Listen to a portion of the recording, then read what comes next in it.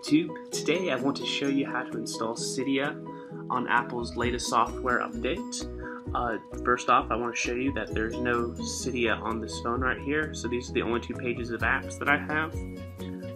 It's not up in here, and it's not anywhere on this page here. We can check. Just want to make sure I'm not cheating you guys here. So the first thing we have to do is we have to go to Settings, and then I want to show you the fact that we are running the latest software is up to date. So this is the latest stuff. So the first step is to turn off your passcode. So that's my passcode there. We just want to turn it off.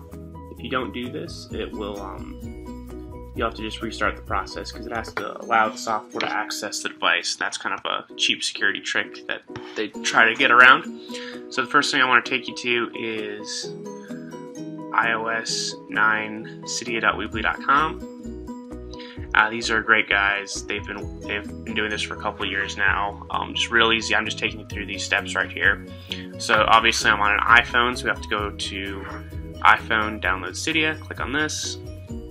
And these are called blocker apps, and what they do is you download one of these guys and it downloads the Cydia package along with it, and it allows, using this you can kind of get around the Apple security systems. So just pick any one of them and it'll open up the App Store.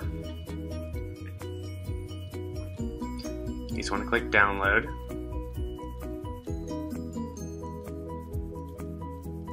So there it is. And once it's downloaded, you have to use it for a couple minutes.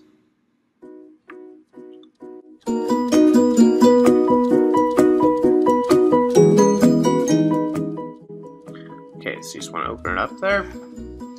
And this just sends a signal to the server that yes, they've opened up the app. And you just want to play with it for a minute or two. Click around, sign up, any tutorials they have. And maybe we'll get some toothpaste while we're here.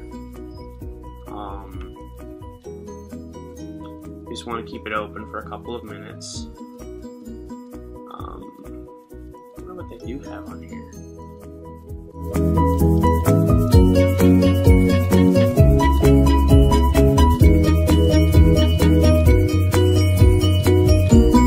Alright, so once you've used it, that should give it enough time for the signal to get sent to the Cydia server. So at that point, all you have to do is restart the device. So turn it off.